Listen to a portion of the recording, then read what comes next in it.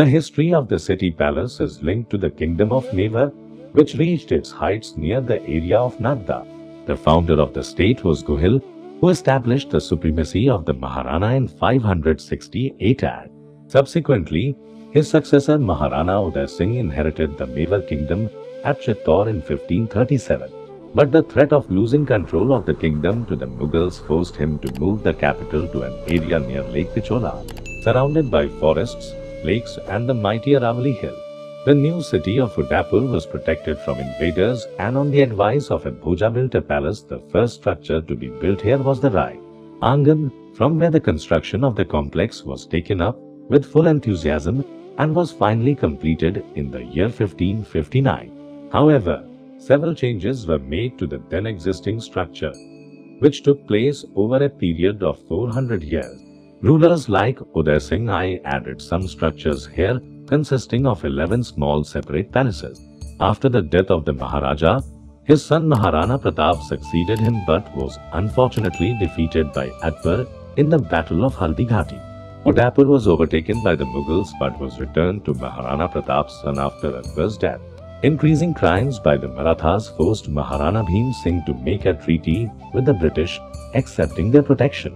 The palace was in control until Indian independence in 1947, and the Mewar kingdom was merged into Democratic India in 1949. The main facade of the city palace is quite impressive, with a length of about 244 meters and a width of 30.4 meters. A distinctive feature of this palace is that it is homogeneous in design and construction of several structures. Many changes were made to it over time. Built of granite and marble, the interiors of the palace are decorated with intricate mirrors, marble work, murals, wall painting, silver work and stained glass. The elegant balcony, tall tower and cupola structure of the complex also add to the beauty of the city palace. An attractive view of the city can be seen from the terrace of the palace. From the inside, the city palace is a labyrinth of long corridors designed to avoid surprise attacks by enemies. The entrance to the city palace complex is the Elephant Gate, known as the Elephant Pole. There is a beautiful Jagdish temple at the entrance of the magnificent palace. This is followed by the Bari, or the big gate, which leads to the courtyard, which in turn leads to the Tripoli or Trikdwar. The city palace has many luxurious apartments commanding a full view of the city. The Rai Angan, which means royal courtyard, is the oldest part of the complex and was built by Maharana Udai Singh. The palaces have now been converted into museums. The city palace consists of 11 wonderful palaces, and most of these have now been converted into galleries. The main entrance to the palace is through Barapal, which welcomes you to the first courtyard. This is the place where Maharajas were paid with gold and silver, and the ornaments were distributed among the poor.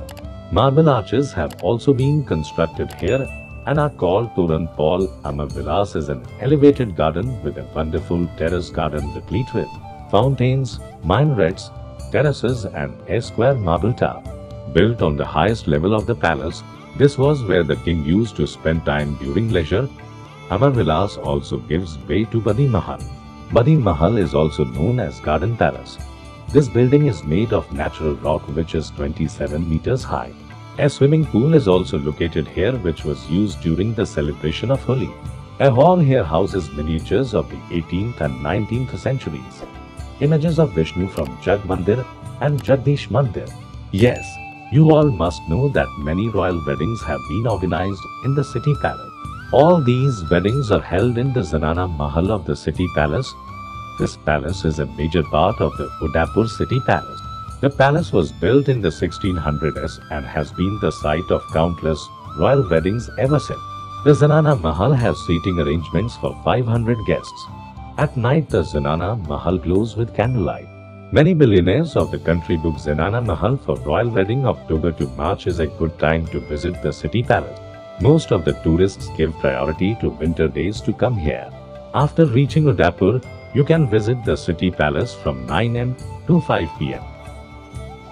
It is good that you come here only in the morning and evening, because you will get more crowd here in the afternoon. Whereas in the morning and evening you will be able to roam around the whole city palace peacefully.